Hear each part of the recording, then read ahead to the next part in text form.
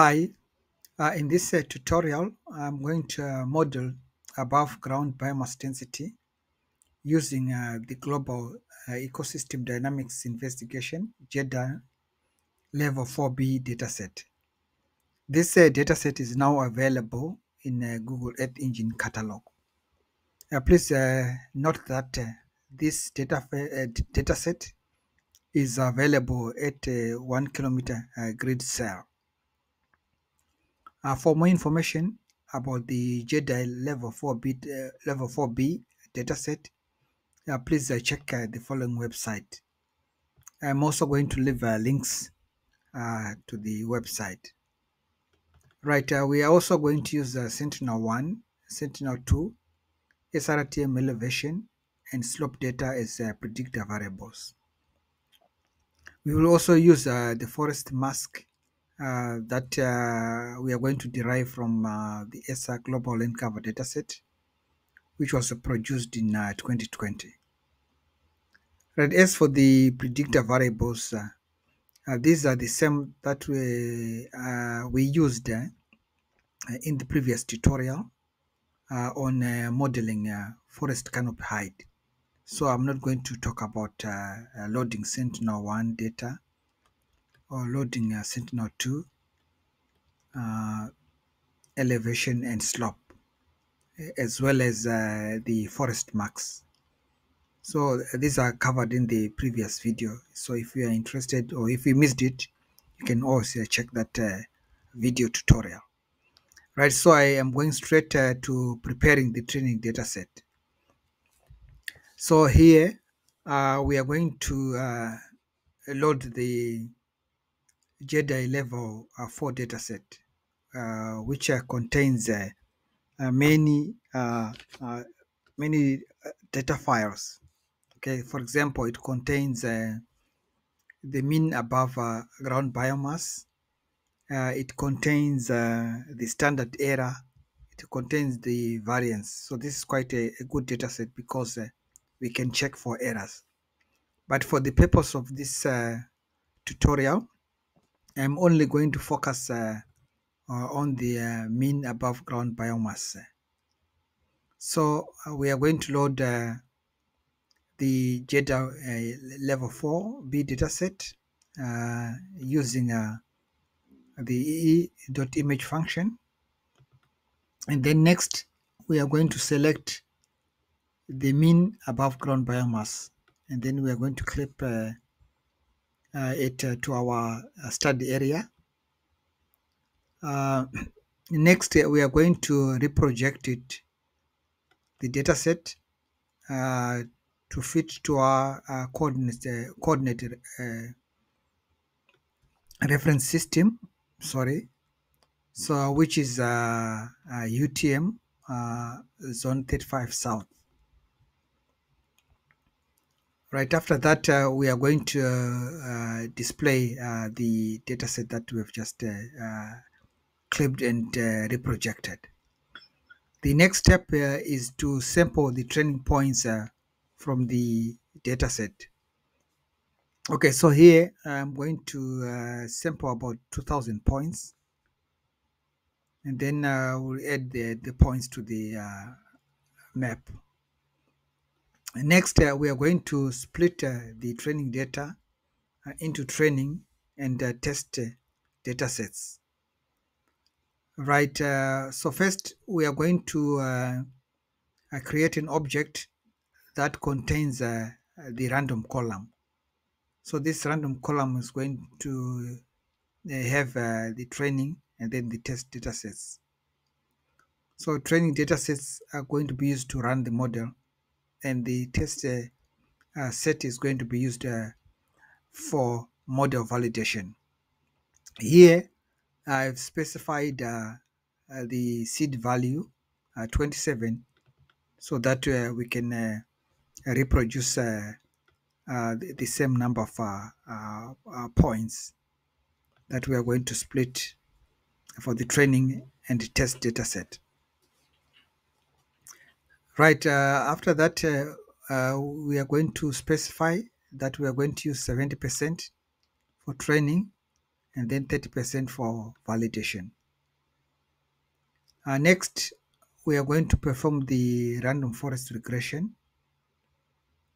So here simply we are going to overlay the points on the predictor variables. Okay, so this clipped image collection object contains the predictor variables, that is Sentinel1, Sentinel2, elevation, and slope. So we are targeting here the mean above ground biomass that is available in the GEDI level 4B dataset. So after that, we are going to specify the parameters of our random forest classifier. So here we are going to use only 50 trees. Okay, you can change here to 100 and see the impact on the model. And then next we're just going to run the classification. After that, we want to specify the palette that we are going to use to display the above ground biomass map. So I'm using the palette from the Gina package, and after that we are going to specify the minimum value for the regression and then the maximum value for the regression. Then this next chunk of code is only for preparing the map legend. Right. So after that, we are going to check the model performance. Okay, so here we're going to use the explainer function. So first, we are going to compute the variable importance so that we check the predictors that have more influence in the model. And then we are going to prepare a chart to display the variable importance. Following that, we are going to compute or calculate the model assessment statistics. So in this case, we are going to first prepare the chart showing the scatter plot.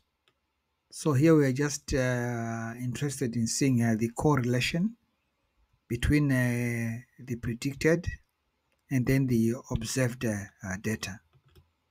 Then next we'll compute root mean squared error, and we'll see how the training model is performed. Right after that, we are also going to perform validation using the unseen test data. So this test data, the 30%, the model is not used in the training. So we are going to use this test set also to prepare the plot, the scatter plot, showing again the correlation between the predicted and the observed data. So this is for validation purpose. And then finally, we'll compute also the root mean square error. Right after that, we are simply going to export our final regression output, which is the above ground biomass density map. Okay, so I've already run the script. It takes a bit of time, maybe about 2 minutes. So this is our result. So here we have our above ground biomass density map, and it's showing the minimum values and maximum value. So between 9 and 60 megagrams per hectare. Okay, and let's check the model statistics. So first, the variable importance. So here we have elevation and band 6 as the most important variables. Note that here the map which represents the forest mask is not important because it's just a forest mask. And then next, let's check the scatter plot. So it's just showing us the correlation between the predicted and then the observed data. As you can see, the model seems to be not doing a good job. Uh, the statistics are not quite robust as such. If we look at the coefficient of determination here, the R squared is quite low. So that means the model is not doing that good job. And also, we look at the training root mean square error is about 14. Okay, so 14 means 14 megagrams per hectare. Right, let's check the validation statistics. Here also we can see a bit low R squared, which is 0.48. It's quite low. And if we look at the validation, the root mean square error, it's around 15 megagrams per hectare. Right, so this is all about our model. Remember, this is just a test model. Here, we don't have validation from the study area. I think it would be better to check with the actual field survey data. But the range of the above ground biomass density estimates correspond to some of the global maps that have been produced from previous studies. But we can see there's a lot of uncertainty. So it will be interesting if you can run the script for your study area and see what's happening. Right, so this is just a simple script showing how to model above ground biomass density in Google Earth Engine using the GEDI level 4B dataset. Right. Remember also, as I said, this is a 1 kilometer grid cell dataset. Right. Thank you very much for watching this tutorial. Please subscribe to my channel so that you get notifications when I have a new video. I see you in the next tutorial.